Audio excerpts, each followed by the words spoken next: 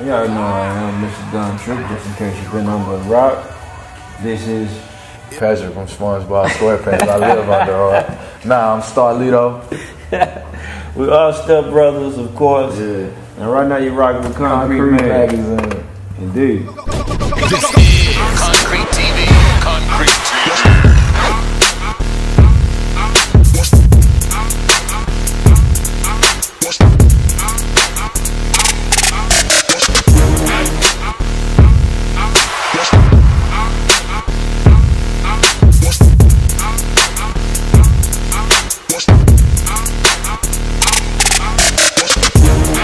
Nashville influenced my music because at the time, I mean, the strongest influences at the time I started making music was all I knew, really. I mean, my career didn't really take me outside of Nashville until a few years into making music, you know what I'm saying? So this is where I'm from. Nashville is where I'm from, born and raised, and so the influence is almost like, you know, it's there. I'm Nashville's own. I'm East Nashville's own. Like that was the time when I didn't leave East Nashville, you know, for maybe weeks at a time or whatever. Like to be so well traveled now, it's still like this is where I come from, and so even moving forward, like, you know, it's a different slang. Like for where bro's from where anybody's from, you know, you kind of got your own lingo. You got your, like, I even see some things that we were saying in Nashville 15 years ago as hit records, you know, from like California artists and, you know, other cities, other cultures. And so for me, it's like I try to, even moving forward, if there's something that's popular. I mean, that's the song that helped me make a name for myself early on, Grey Goose. That was started my neighborhood, you know, that started amongst people that I was around every day. And we took that, you know, somewhere else to have an artist from Atlanta and an artist from Memphis gravitate to it. Like, they couldn't have known what we were talking about. Like, they didn't get the inside joke part of it. But before it was a phenomenon elsewhere, it was a Nashville thing. So early on, like, from, you know, my predecessors, I wanted to make sure that, you know, I help carry forward a legacy for Nashville rap, you know. It was that, I always wanted to be a pillar. I always wanted to be, when you think of Nashville, you say, hey, oh, you know Starlito? Like, that was always a goal, you know. So maybe that's probably the strongest influence, wanting to represent it with. Yeah, for me, it's pretty much the same thing. You know, we got Ball and G, you got 3-6 Mafia, you got Yo Gotti, shout out to Gotti. But, you know, with those people being the people before me, that's, you know, I just felt like, of all things, I needed to be able to stand in that space. And, you know, like he said, it was pretty much the same for me. I never traveled until music picked up. All I knew was Memphis, and, you know, my surroundings growing up, you know, even to this day, you know, those are the things that build the lyrics in my records. You know, it's about what's going on around me. And, you know, for the most part, Memphis is that. And, you know, where we from, they say if you can make it in Memphis, you can make it anywhere. So I want to say it was maybe like the second time we ever recorded with each other. That's like his favorite movie for some reason I can't really fathom. But, you know, we sat down and I don't know, like it just made sense, if that makes sense. Forrest Gump is my favorite movie, but yeah, I mean, conceptually, like, yeah, I probably introduced the idea. I mean, it's not about a credit thing because it takes both our equal input to make it great, to make it what it is. But yeah, I do really like that movie. Yeah, I think it was late 2010 when we met. Right around the turn of the year, 2011. Yeah, that movie came out in 2008. So, you know, me liking that movie, I probably was watching the DVD or watching on, watching on the laptop. Yeah, or the studio. Recording. It was the greatest shit ever. Maybe that's true. Before we came up with the I don't know if that's the weirdest shit ever, but it might be true. But it was some weird shit. But yeah, I mean, I like the movie a lot. I used to watch it a lot. I just thought it was interesting. I thought it was really nuanced. You know, if that makes sense. Like, there's just a lot going on, and on the surface, it's just comedy. You know, it's just silly, it's fun. But you know, what I took from that, because I was so familiar with the movie and the way we met, like he said, he may have had these preconceived notions. Like, I wouldn't know what they were. But like he also admitted, we were familiar with each other's music and enough to respect it. And I mean, I was a fan from afar. You know, I probably hadn't gotten introduced to the music that long before I met him, but I was into it. You know, and so it was cool enough when we got around each other that it made relative sense. And by the time we were in the studio, what inspired that idea, I don't know how familiar you are with the movie, but those guys don't start off the strings, you know, or close. Like, when they meet, it's awkward, it's tense. They want to almost like have a problem with each other, and you know, it's and that's rappers. You know what I'm saying? It's like this room, this studio ain't big enough for this city, this state, whatever, this market ain't big enough for the both of us. Like, it's just, look at the climate of things now, it's just easier to have a problem than it is to just get along and make money together or whatever. But, you know, with that, by that song or that second session, I think it may not have been a second song. We've always done a lot of records when we work, but that second session, matter of fact, the first song we did together, the first song we did together, like in that second session, had Red Dot on the chorus. We were on Masterpiece, Ice Cream Man, instrumental was called The Light Green Man, just something to connect the dots, but no pun intended.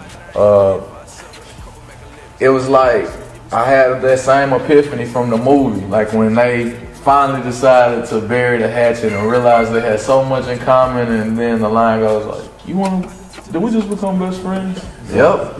And you want to go do karate in the garage? Yep. And it was like, from that point on in the movie, they were like that, and you couldn't stop them, you couldn't tell them nothing. Like, everything they did together made sense to them, and that was all that mattered. They want to go build bunk beds. And in the studio in that moment, like, it was one of the things, like, bro, Red was singing he was singing like almost, you know, mimicking a parody of the Master P record. And we just like tripping out about that, and our verses were so parallel without either of us hearing what each other wrote. You know, this upstairs at my cousin's house where my first studio was. And it was just like, it dawned on me like, man, this could, like, it was that same moment, like, whoa, like, this just works. Like, I don't remember the last time that I was in the studio. Because from there, we did another song. I was sitting there like, hey, man, we should probably put something together. You know, all these songs are cool, but, you know, we should do something that large. And then in that session, like, man, I think it would be tight if we did like a Step Brothers mixtape and kind of theme and such. We can throw movie clips in. And you know, bro was like, all right. And that was pretty much the size of, you know, that's how the planning of it went. And 2 sessions later, the mixtape was done. We had that session at my spot. We did, I think, 5 or 6 songs. A few weeks later, I went to his studio. He had a brand new studio in Memphis. And we did about 5 or 6 more songs. And I flew out to LA to meet up with him. And we knocked out about 3 more songs and mixed and mastered the album. Put it out like the next day or something. A couple days following. Like, we mixed and mastered while we were out there. It was just like, but I mean, it was calculated, although it just happened like that. By the time we were finished, you know, we had a timetable for it. We decided to release the project on the same day that the movie released 3 years earlier. So, you know, it worked. I mean, the movie came on TV the night that it came on FX. It was like network TV or cable or whatever. And so Step Brothers trended on Twitter. You know, Twitter was kind of a bigger deal at that time. And Step Brothers trended, and we put the album out an hour before the movie came out. The mixtape was an hour long. So by the time people were tweeting about the movie, we also have X amount of fans tweeting about the mixtape. And it's just kind of, I think, timing. You know, timing is everything a lot of times. And yeah, the rest is history still in the making. But we never really You telling the truth, bro. We never really, we don't really write together the way we work. Like I write all his verses, he writes all mine. right, but no, the way we work, I never hear what he got until the recording, and vice versa. And that's, I mean, it's hard to explain. It's not a difficult process. I mean, we can turn a beat on right now, and he catch something. If he catch something, he gonna draw from it. And when he finish putting his pieces to it, you know, I'm gonna see what I can put to it, and I'm gonna add to it. If we want to add more, we're gonna add more. No, we have no rules or guidelines. We just do what we feel like doing. And for the most part, it's the same way when it's vice versa. You know, if I sit down and I catch a vibe and create something, you know, it pretty much work the same way. But when we work on the Step Brothers project, we set aside a different kind of dedication for that, because you know, of course, again, you know, we solo artists at the same time, and let's say if he's working on a project and we could be in two different spots, you know, I mean, our turnaround time is immaculate when it comes to each other. I don't know about how everybody else works, but if he send me a record tonight, I know that, you know, 9 times out of 10, this is important. He's trying to get a tape out, and he gonna get it. You know, I'm gonna do the verse tonight, and you know, I'm gonna shoot it back to him. But that's when it's for solo projects. Whenever we working on a Step Brothers project, we don't do any emails. Now, the way we rock, you know, I'm gonna make a call. Hey, you know, what's your schedule this week? And you know, we gonna sync it. If we gotta meet in Nashville, we gotta meet in Memphis, or we gotta meet somewhere in between, you know, on the road or whatever. You know, like you said, he came meet me in LA to wrap up the first Step Brothers. And you know, we pretty much record everywhere. And for the most part, like I was saying, you know, we don't really sit and compare notes. We just, I don't know, I guess, you know, he put as much paint on the canvas as he can, and then I go and I add. And like I said, you know, if we feel like it need more to it, we add more. We hardly ever, you know, add other people into the mix. I feel like we got enough creativeness amongst each other to make it work. But whenever we do that, it's not a, you know, we don't go and say, hey man, we need to put somebody on a song, so let's find a song to put somebody on it. That's never how we work. You know, we sit down, and if we hear somebody on it, then so be it. If not, then, you know. And that's to say, 3 projects in, we haven't had a rap feature, you know, a rapping feature on any other Step Brothers projects. I think it's going on probably 50 records between the 3 projects, the 2 albums and the first mixtape. Yeah. And I mean, we had a few features, but they were always vocalists. They were singing. It was harmony or whatever involved, melodies. So, and that's the, you know, as far as 2-man rapping goes, I don't really see anybody else. That's, you know, I ain't no knocking nobody. I you know, this is a competitive thing, and I don't hear anybody doing this collaboratively on this level, you know. And so, like, with that, we don't go out of our way. You know, we're not trying to ride nobody's wave. Like I said, we kind of found that magic moment and rolled that out. Right. And I mean, on the other end, we probably turned down the tandem features because it was like, this ain't that. Like, right. You know, you can't. I don't even know if you can get a Step Brothers feature. Like, no. Wow. Well, some people do, but you know, I'm saying that's one of the things. Like, I think. Yeah, well, yeah. I think that's one of the reasons why the brand is as valuable as it is, because we don't just lend it out, and you know, we're not running around making Step Brother renditions. You know, for us to do a Step Brothers, for us to do a Step Brothers feature, it has to be a mutual, you know, a mutual affiliate. It's got to be somebody that, you know, we both respect, we both agree to lending the brand to, and that's got to be like a, you know, a give and take. Like, you know, that person compliments us as well as, you know, vice versa. We ain't just running around, you know, selling verses and somebody get to get a Step Brothers verse. It happened once, and we tightened up. Yeah, that, you know, trial and error. Actually, we both got paid though. Yeah, and it was a cool record too. Neither one of us knew that each other was on the record, but from that, you know, we learned that, you know, that our value is extremely important, and some, you know, of course, that's something we've never been a group before, when, you know, before being the group that we are. So that was something, you know, we wasn't, that's something we didn't know about yet. And you know, when it came up, we were like, hey, you know what, we ain't gonna allow people to pull that one off again. And so, you know, so if you hear Step Brothers featured, it's because it was something worth doing. So I'll say that. Yeah, it happens all the time, man. It makes solo tapes. I mean, we still artists, so, you know. I mean, he can come in with a record. I think that's one of the things that makes it. I think that's one of the things that makes it work.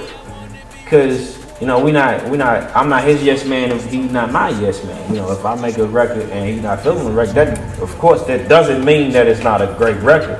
That just means that, you know, he don't feel like he fit on it, or he don't, you know, he just don't like it.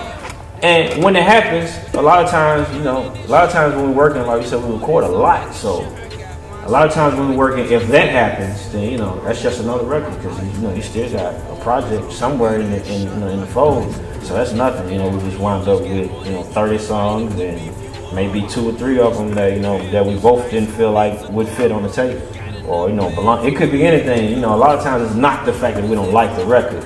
Sometimes, you know, we both feel strongly toward separate records. And, you know, when it comes to the Step Brothers project, we try to make sure that every record on the tape is a record that we both feel strongly about, if that makes sense.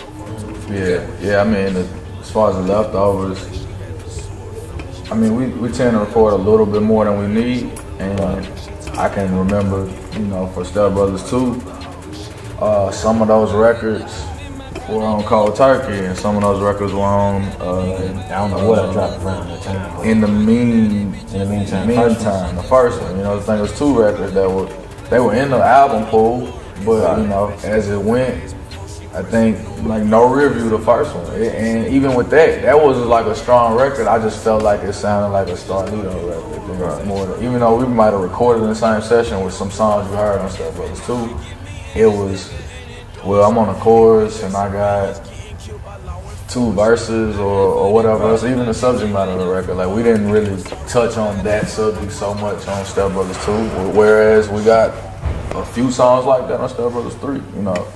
So it's a mode, and like I said about timing, like sometimes things make more sense, or it might make more sense to one of us or either of us. And like with this project, I know there was a few songs that I was digging when we recorded them, but by the time we recorded 10 more, I'm like, well, I don't like that one more than any of those 10, so maybe I should make the cut kind of thing, or, you know. And that's being able to have that open input. Yeah. Because then we're not going to offend each other on that. Like, even if he's working on the song, I'm not going to stop him if I don't like it or whatever. And if, you know, he comes out, I'm like, all right, well, it's not for me, or even I don't like it. Guess what, we're going to go to the next song.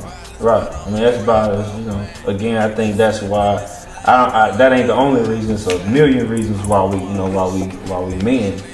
But I think that's one of the reasons, though, that, you know, we able to communicate with each other and not take offense to shit that wasn't intended to be offensive in the first place. I don't think we've ever had an argument. But that's because, you know, we can communicate. Even, you know, he can feel one way, I can feel another way, and worst case, we're just gonna agree to disagree on whatever it is. And even with that, we don't let that spill into what we got going on, or how we working, or our relationship with each other. You know, we just work. You know, we both 2 grown men. We handle everything like grown men. And when we first started, like I said, you know, we didn't know each other for shit. All I knew of him was his music and vice versa. And getting to know each other, I don't even know how long it's been, but it felt like I've known him my whole life. And our thing is so unique that, you know, like, of course, you know, when I met Star, he had his own people. You know, he had his own team around him, and vice versa. And at this point, at this day and age, every person on his side of the fence and every person on my side of the fence, we are all on the same side of the fence. Like, you know, we're all one family. You know, it's not like Stars Camp and Trips Camp together. When we move, we one camp. You know, we don't name it or nothing. It just is what it is, and, you know, we all blend. and it just works. And that stemmed from me and him being able to get along and be more like brothers. And just, you know, we started like, you know, like stepbrothers. Like we was two people just dropped in the same house, and you know, and we had to get along. So you know, it not so much that we had to get along, just mean that was more of the vibe, more like, you know, two rappers trying to coexist, and we became brothers. Like, you know, I talk to Star all the time, and a lot of times it really ain't about music.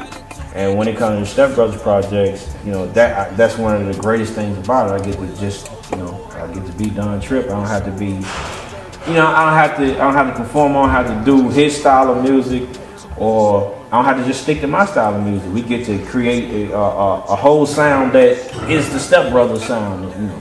Because I'm sure you can see that, you know, his solo music and my solo music and the Step Brothers conjoined music, that's three different sounds of music. Like I said, that magic moment in the movie, did we just become best friends? Right.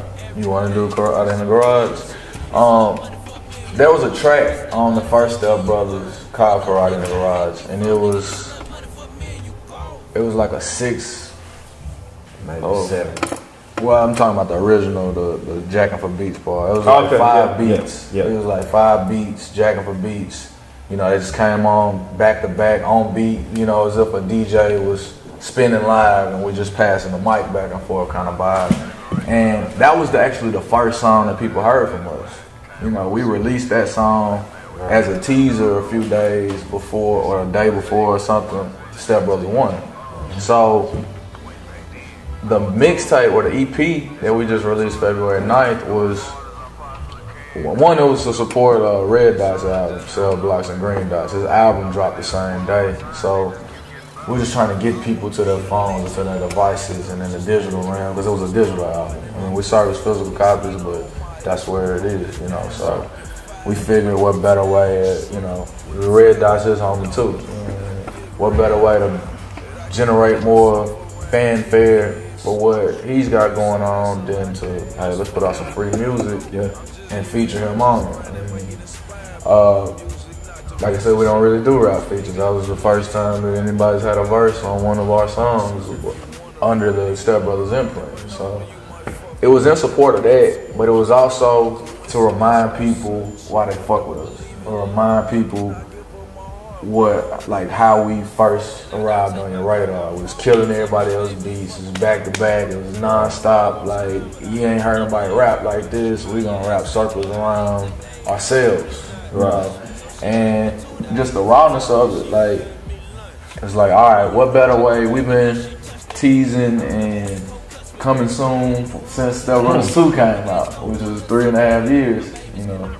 You know, rappers are pretty good with the coming soon. So. But it almost turned into almost a running joke. But that was a way for us to, like, legitimize that. Like, all right, it's not coming soon. It's coming on March 15th. And you know, we said that a few times on that project. So it was to promote Red Dot's album, and it was also to announce our release date for the Step Brothers 3. And we just wanted to take from where we started and, you know, like, reintroduce ourselves. It's not necessarily a reinvention, but just like, hey, remember us, you know. And I think it accomplished that goal, you know. And even like, we're right now, people's attention span is so short. We put that out on February 9th, on February 11th, they're asking us when something's coming out, you know, when y'all gonna put something out. Like, I mean, people comment on my promo when I say Step Brothers March 15th.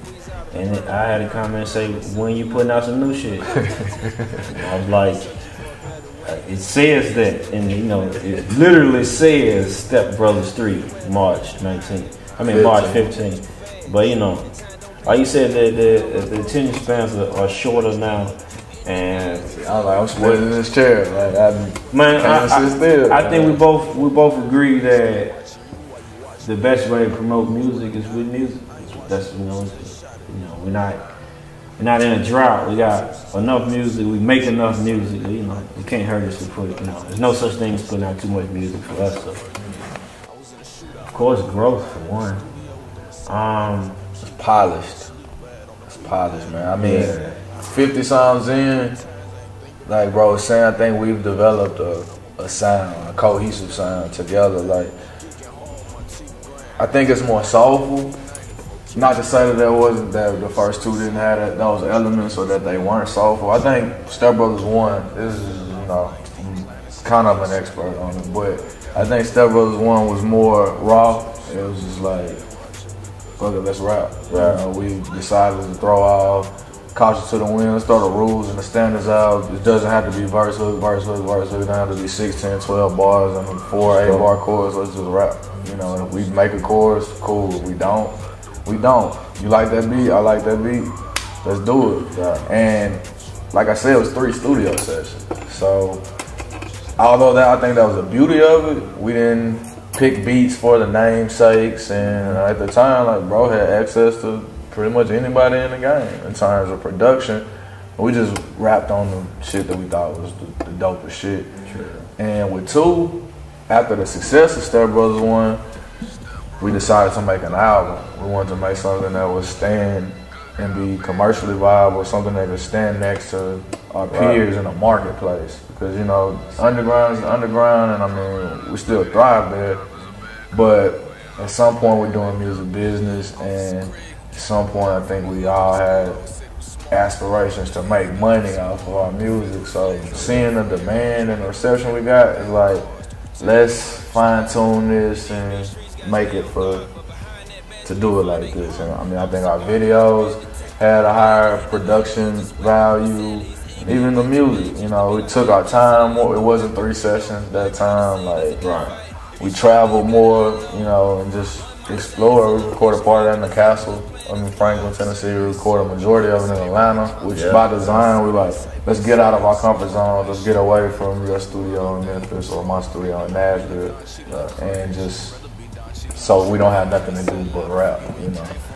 And we made an album. Like the singles, I think were our biggest singles. Well, he's had a pretty big one, Solo. But for me, you know, 2 of those singles off Step Brothers 2 are the 2 biggest records that, you know, my record, not just features on other artist shit. Yeah. And, you know, it worked. We charted on Billboard. We pretty much set or accomplished every goal or whatever we set out ahead of ourselves. And this time, I don't know how we managed to take the pressure or the expectation part off of it. I don't know if time did it or what, but I don't think it was any kind of relative like, all right, we gotta outdo that. But I think, I believe that Step Brothers 3 is as good or better than 1 and 2 put together. And it's an album. I believe it'll stand the test of time, and it'll be received as such. Similar to 2, but I believe some of that rawness on the rap end from the first one is present. There's a song where we rap from the first bar to the last bar with no chorus, and everything rhymes. Like the last line rhymes with the first line for 3.5 minutes or so. Like, I mean, you know, people ain't doing that, especially not in tandem. Like, we've got the storytelling records that we had from the second one. Like, but they're a little bit more in depth, or the content is edgier, or it's more socially relevant. And so, like I said, we took from what our strengths were on the first and the second, and, you know, gave it wings, gave it legs, like took it somewhere else. Like we played to our strengths, but it wasn't like for the sake of making it commercially viable. It was like, all right, we know we can do that, and we know we can do that. Let's just do it, kind of thing. And yeah, I'm hella proud of Step Brothers 3. Indeed. Damn, that's a good fucking question. I'm gonna say if my girl find out, I don't know if it's my favorite. It's my favorite right now, because that's when you ask me that. That's the most dominant one that popped in my head. The reason that's my favorite one is because it's let me see, how could I say this? It was a fun song to do. It's when art imitates life, or life imitates however that shit's supposed to go. It was one of those, and the hook on it actually was, I was just joking at first, and it just worked. And I said, you know what, fuck it, I'm finna play the hook. And he like, what is it? I'm like, kind of just gotta trust me. And when I came out the book, matter of fact, I did the hook and my verse all in one take actually. So if we had a poor engineer, that shit would have sounded horrible, because you would have had to split. You know, that's a whole nother conversation. Either way, you know, I went in and did it, and you know, I don't know, I guess it just vibed, and it ain't one of them records vibes. It was just throwing super, you know, 1,000 punchlines and no shit. It just was, you know, it was me having fun and being honest at the same time, and it works. I think that's gonna be a lot of people's favorite record. You mentioned the engineer. I'm gonna answer the question too, but we got the best engineer in the whole world. And I think people whose work is done away from the camera a lot of times don't get their just due. But Kevin Zuleta is a colleague of each of ours individually and collectively. Yeah. And he's a super engineer. He's based out of Miami, Florida. Actually, he does. Let me think. I don't know how many tapes I got. I can't even try to figure that out. But I'll say everything I've dropped since like 2000, maybe since like 2010. I'd like to say everything I've put out since 2010 has been mixed and well, I can't say all of them mastered by him, but everything's been mixed. Shit, like 95% of it's been recorded by Kevin. I want to say maybe not since 2010. Since 2000, since Step Brothers 1. Since that, I met him working on Step Brothers 1. He was the lead engineer for Trip. Yeah. And I mean, I ended up hiring him as well. You know, and he's Superman. Ever since then, man. I mean, just think about it. He handles all of Lito's music, all of my music, and all of this, right, and all of the Step Brothers. Red Dot's music, West, the entire Trash Bag game, like I mean, but and even Pip. Yeah, but that's like one of those things when you're talking about like the bond, like we play team so ball. I met this guy, and like by the time we recorded the project, you know, I was meeting people that would add to what I was doing. You know, I met somebody that upgraded the sound quality of my music. That gave me a sonic consistency, and you know, he was just an engineer. So I got off subject, but we don't often give people that flowers while they're here, so that just means something to me. But my favorite song from Step Brothers 3 is Do What I Gotta Do. It's produced by Chefry Kitchen, and it's one of the last records that we recorded.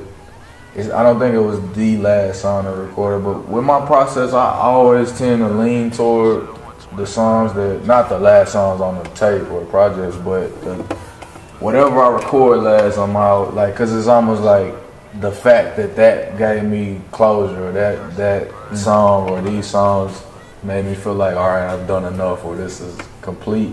I'm always a little, maybe it's just cause I knew it, but Do What I Gotta Do is like a special record to me, because the same way we was talking about when my girl finds out, where you can just be honest, you can just be yourself. Music, like, the record's very soulful to me, but it's like a purge of sorts. Like, music is probably the only outlet where you can confess to certain things and get away with it. Because I mean, because so many people lie in their raps that, you know, it just probably fly over somebody's head if you're telling the absolute truth. And I've done that a few times with my music where I felt like maybe the statute of limitations was up on something, and so I just decided to share my plight or share what I went through at a time, and because it's somebody without a doubt going through something similar or going through that in real time or have gone through it. And you know, being that open is ultimately, I think, an asset to us being relatable to our audience and to our core. And that song, everything about it. Like, I remember starting on it just liking the beat. And sometimes if I like a beat enough, I try my best not to think about what I'm gonna say on there. I try to just move off what I feel off the beat. And I was freestyling more or less, or just mumbling and walking around like a madman, and ended up in the booth and probably dropped the first 8 bars. And yeah, I mean, I was just rapping. I remember at that time like really liking the beat, and I kept like the first verse you hear from me is the moment I'm talking about on that song. But it wasn't until he added his part that I was sold on, like, that I even liked it. You know what I'm saying? I liked the beat, but like I didn't hear it as a song. It was just an idea. And when he added his first verse,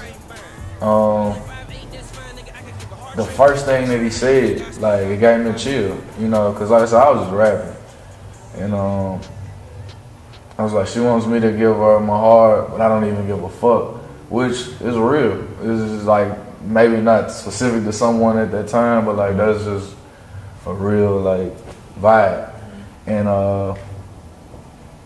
then he follows me, and the first thing he says is, and I don't take my car apart until my babies buckle up, which I mean rhymes, obviously, you know, as you know what we do with the back and forth. I don't know, it just gave me a chill because although we didn't have a chorus and we don't normally think about necessarily what the song's about, because it was about life at large. We being ourselves, it's about us, it's about our experiences as humans, or sometimes it's very specific what we talking about. Right. But in that case, that was one of them times where like, I think I got the chill for knowing that that's our comfort zone, to just rap about whatever you want to rap about. Like, it like crystallized our whole process, even though it may have been sound 50 by then, or more than that, I'm sure. But I was like, damn, like, and I know him very, very, very, very well. His children mean more to him than anything. It's like, so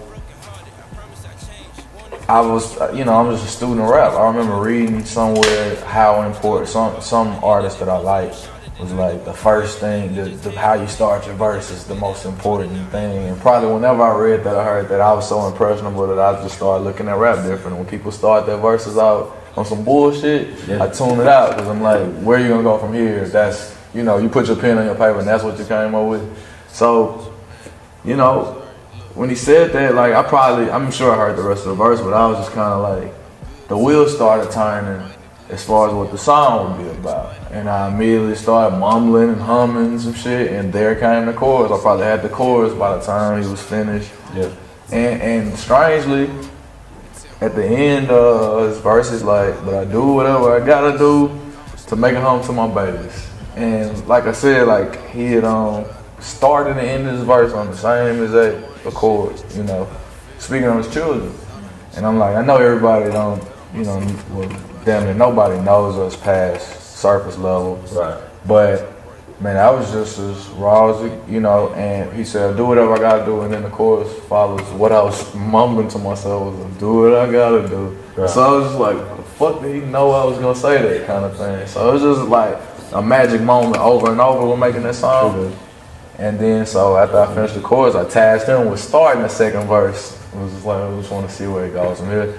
And it's just heartfelt, man. It reminded me of some of my favorite songs from Step Brothers 1, which were like serious records for as much playful shit, as much shit we did to cater to the movie element of it. Right. It was those songs like Life and Pray For Me. And you know what I'm saying? Like, this by titles, like, this is some heavy shit. Like, and that by the time it was the second verse, I was like, yeah. And on my own second verse, I kind of dug a little deeper into like what makes me who I am today. You know, some of the experiences I went through that kind of temper the way I move, the way I act, the way I react and respond to shit. And I just felt like as a record, like, that's us. You know what I'm saying? That's who we are more than anything. And it's like, if I'm talking about if something's got a violent undertone, like as the record suggests, like, you do what you gotta do, like desperation, you know, necessity is the mother of invention, you know. And on every level, whether that's grinding, hustling, surviving, parenthood, you know, and even fame or notoriety. Like, I'm too busy watching you. That's why I don't watch the news. Like, that's my life. Like, I don't have time to pay attention to what's going on down there for having to focus in on. Because in a given time, everybody in the room might be looking at me. You know, and that's not everybody's struggle. But I think the way that we kick it, everyone can relate to it. Everybody can, you know, feel our struggle. So that's why that's my favorite song. I like the one that you mentioned too.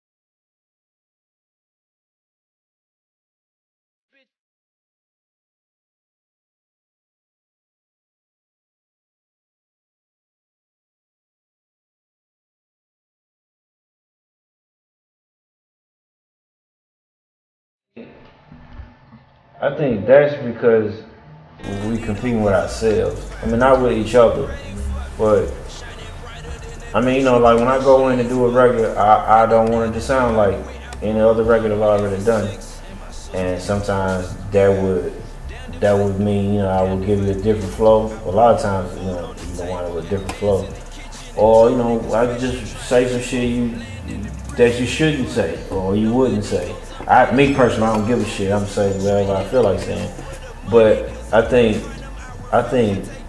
that's kind of where it comes from. Like, you know, we I don't know. It's kind of like we both trying to paint a picture, but we're not using crayons. If, you know, we know we're not. You know, I know he don't got. If you get what I'm saying, theoretically, you know, I know when he come in the studio, he's not bringing a box of crayons, and I'm not either. So you know, we go in with the most expensive paint you can find. And you know, the shit works. But as far as like, you know, we ain't in there like, man, we gonna kick the hottest fucking rap bars they gonna be in the source or some shit. And I don't think that far into it.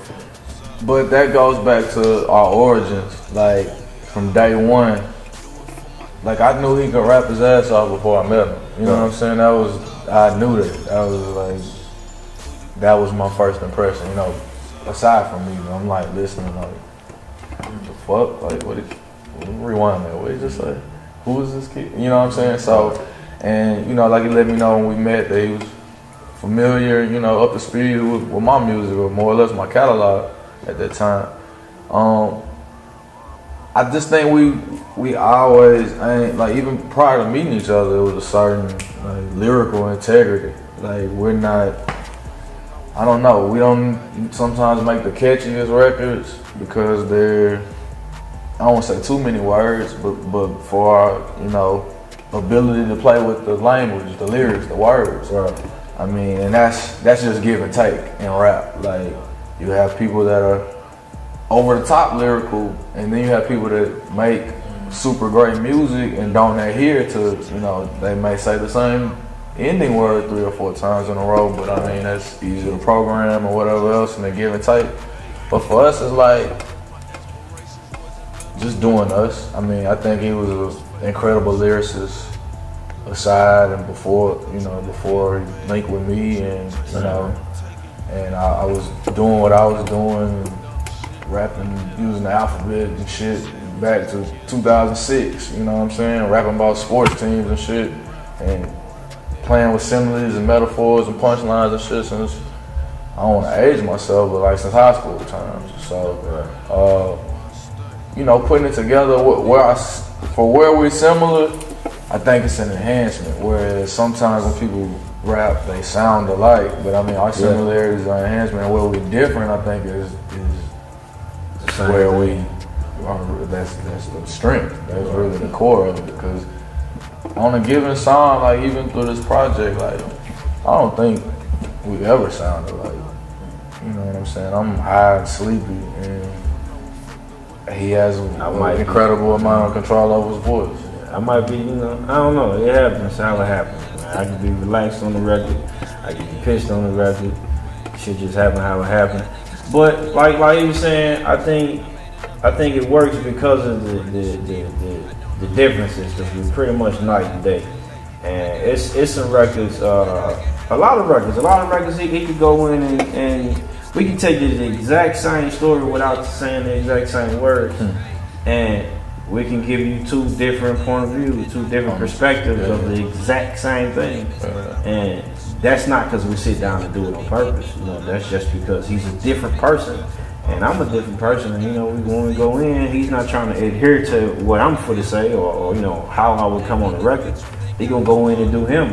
And when I go in, I'm gonna do the same thing. And I think that it's so natural that we do it subconsciously. Like, you know, he go in, do his shit, I go in and do my shit. We sit back when it's done. Like we don't really even play the verses back until we finish. We run the whole record back, we sit, we live with it for a second, and then it's on to the next record.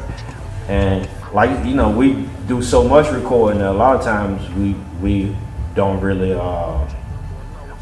live with the records because, you know, as an artist, you listen to your music too much, it get old to you before it get old to anybody else.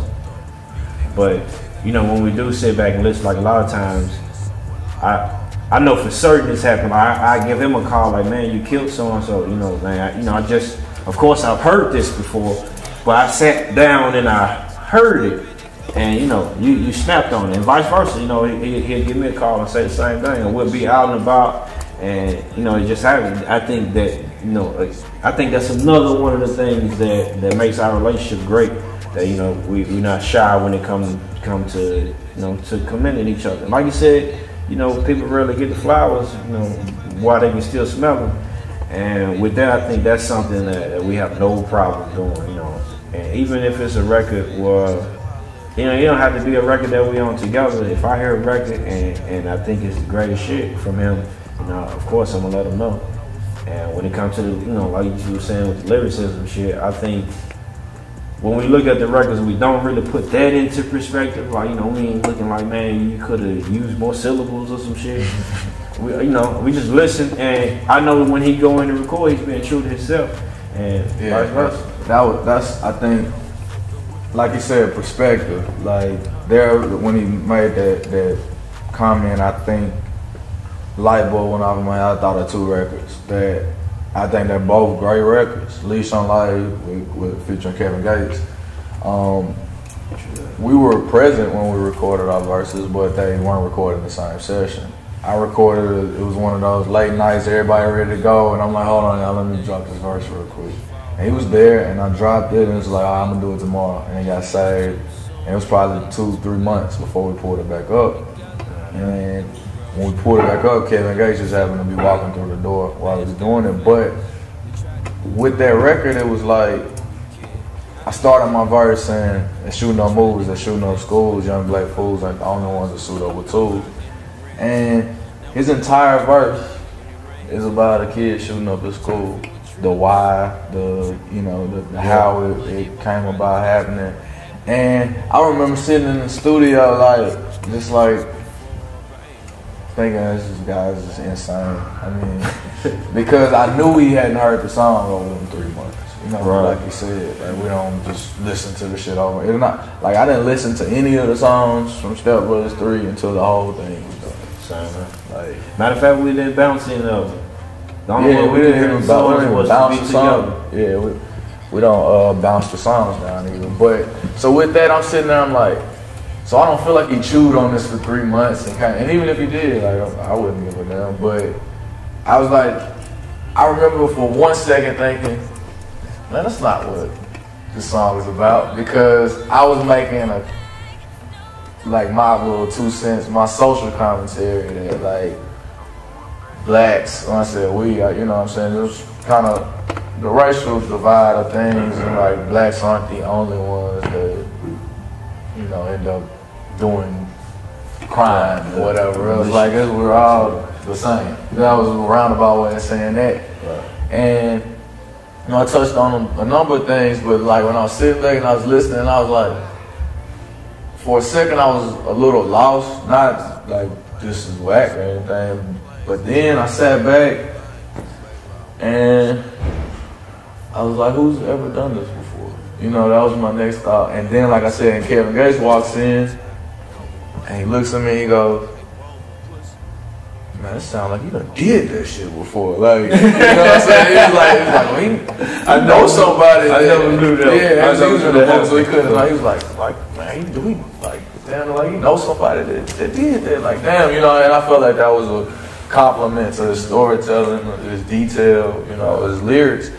And like I said, I did for a split second thing. I was not lost, but I was just like, this song is not about shooting up a school. That's not what I meant. Like, but it's almost just the irony of the way that we work. Because before I could even think any more of it, the next thing I thought was, damn, prospectively, who could have took it there? Because even I never thought to, and I said the shit that maybe inspired the thought. Mm-hmm. And then 5 minutes later, I look over and Kevin Gates is singing to himself. Right. And you know what I'm saying? Like, we didn't ask him to get on that record. Like we said, we didn't, we got to get this feature. The song was 3 months in the making and just happened to be finished that night, just timing.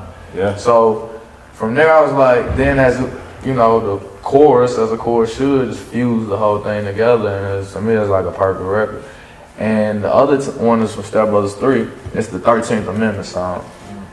And I was inspired to make that kind of record from the 13th documentary, I think it's on Netflix. And then the track, Street Symphony, you know, was playing beats left and right. I think we did Girl Find Out that same night. And he did produce both of those records. Clearly he had watched Get Out before it came out. Nah, maybe he'll write it. So no, I'm talking about when he made the beat. Well, see, that was the thing. It was one of those things like, this guy, like a slave chant or something at the beginning of it, and he started to play it, and he was like, nah, like, you know, he was like really, you know, it happens. People second guess themselves, and he was like, oh shit, like he clicked on that on accident. So he's going on the mouse and moving the mouse around trying to find something else to play, and we was like, what was that? Is that, you already saw that? That was my assumption, like the beat was gone. He was like, nah, like I ain't really think. I was like, stop thinking. Just play it, but let us say we don't want to rap on it. It'll take 15 seconds for us to figure that out. And when he played it, it was just kind of went in the booth, you know what I'm saying? And the same deal, like, I was like, to me, when I'm thinking, based on having seen that documentary and wherever else from the music, I immediately went to systematic oppression, to, you know, the government and, you know, the way things are structured and people from where we're coming from are fighting a losing fight in the uphill battle and versus the powers that be, and he's making all these slavery innuendos. My wordplay was like centered around there, all the whips and chains that you slave for. When it was all said and done, you should have saved more. And he comes on the first verse and raps about the music industry. And I was like, wow, you know what I'm saying? Like, I kind of opposite the other time, I kind of sat back and was like, damn, I mean, even though I've been more or less, my first concrete feature, I had my slave papers on my shirt. I had my recording contract, I'm about 6'6" tall to you. About 9 But yeah, with that, I'm like, wow, like, same thing, like, perspectively, like, who, you know, it was, but that's his story, you know what I'm saying? And it wasn't playing, it just right, but same deal, like, I didn't hear what he had written over there. I came up with the chorus and got out of his way, pretty much. And I was like, damn, he thinks slavery, he thinks recording industry, and I'm like, and that's very, very, very, very real. Like, I could understand how himself, myself, plenty of other artists might feel that way. And I'm like, damn, that's deep, because maybe that'll be a warning to somebody else that thinks this is sweet, that thinks this business is for the faint of heart. Like, it is, you know, and it took me hearing it. And like, so I'm a fan first. So I sat back, I was like, damn, like, and what made it so powerful is because he was being true to who he was. And prospectively, lyrically, you know, like I said, the song had wordplay all throughout it, and it was a very, very deep fucking record. With that, even though I heard that first, like, I mean, and I agree, that's not the perspective that I took. You know what I'm saying? I'm talking about the government, legislation, and gentrification, and, you know, and how more of my peers get prison sentences than college degrees, and, you know, all these allusions to systematic things, the government, you know, and that's just weird. We can be on like opposite ends of the spectrum and still be on the same page, if that makes sense. And lyrical, nonetheless. I think we got some of the best rap in the world. I think Tennessee stands toe to toe. Like, there are only two markets, if you talking states, that for my preference, I'm not down in nobody's coast or cities or regions or whatever, but I think the rap scene in Tennessee stands alongside Louisiana and Georgia, and that's the majority. Those three states probably make up 90% of my iPod as far as rap goes. You know, especially in the last 10 years, and that's to say, like, I mean, the question is about Tennessee. Like, I mean, I'm from Nashville. Young Buck came from here, performed very well commercially. I mean, not to mention the people from before then, but like I said, if you just take the last 10 years, you got Yo Gotti, Juicy J, Young Dolph, Moneybagg Yo, Black Youngster, Isaiah Rashad out of Chattanooga, Tut is another cat from Chattanooga I rock with. So like, there's a lot of talent. There's a lot of talent. Like, we might not to mention the people who are still on the radar right now. Right. It's a lot of talent in Tennessee in general. So I agree. And yeah, I mean, you just go down the line and there's tons of it. You know, it makes me proud to be from here. I mean, even I look at you guys' catalog, like the Jelly Roll, who I feel like has found his way. And I saw him on TV. He's part of the Nashville feature, I think, on Viceland. Noisy, yeah. I mean, stuff like that. Like, I'm from here. Like, Jelly Roll's dope. Like, we come from rap battles, Out of Limits on Sundays, like 15 years ago. Like, he worked hard as hell to get to where he is, and that's the common thing. Like, there's a lot of self-made, there's a lot of self-contained entities that come out of Tennessee. Like, I don't, to the point, like, who has a deal in Tennessee? Who's got, you know what I'm saying? Who's got a traditional deal? If you know, there's a few of them, but there's a lot of people making noise too. I mean, and Memphis has always been that way. There's always been a hot spot for music, even back to our childhood. Like I said, I'm not taking nothing from anybody that came before, but I think on the here and now, like, Tennessee stands neck and neck with anywhere. It's just, I don't know if we get, like, I think we're getting the acclaim because everybody's making money too. You know, for majority of the names that I name they're successful. You know what I'm saying? Like, they're doing their thing and hustling. And so with that, like, we don't get the collective notoriety. I don't like that Noisy piece. That was kind of wayward, not just on some hip hop stuff, but like, there should be a Tennessee, you know, piece at large, because there's legit 10 top tier quality artists. You know what I'm saying? And none of them really sound alike. I think that's what's cool. Like I said, we don't sound alike. You don't sound like any other rappers from Memphis that's popping. You know, we're from a different place, so maybe that makes sense. But you don't sound like Yo Gotti. You don't sound like Moneybagg Yo. You don't sound like Black Youngster. You don't sound like Dolph. And none of them too much sound like each other. True. So you know, Tennessee, I wish that we could. I wish we could all put it together. You know, I think that would make people take notice. When Houston had that moment, you were introduced to 3 artists at once. You know, they were on each other's singles, and then you had a guy over here that had the #1 single, and timing, like I said, like, and the time might be now for Tennessee. I mean, Tennessee has put out the best music, best rap music in the first quarter of 2017, without a doubt. I can agree.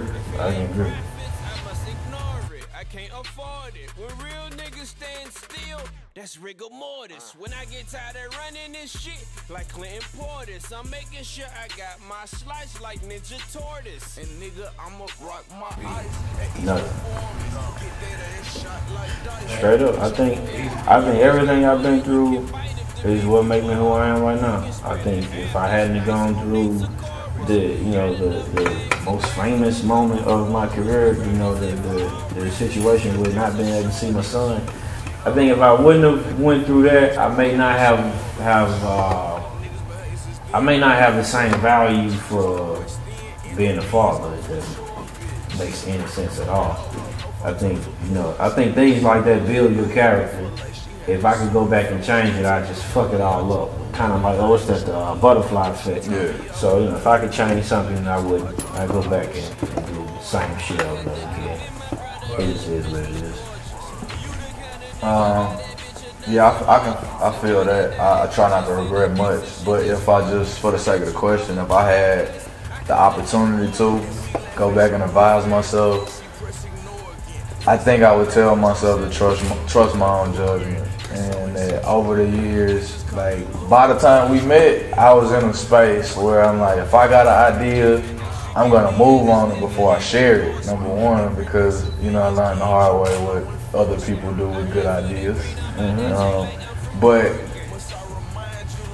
I would just, reaffirm with myself that, man, you know what you're doing, and, move on, move with your ideas. Like, I've given away some brilliant ideas. I've just from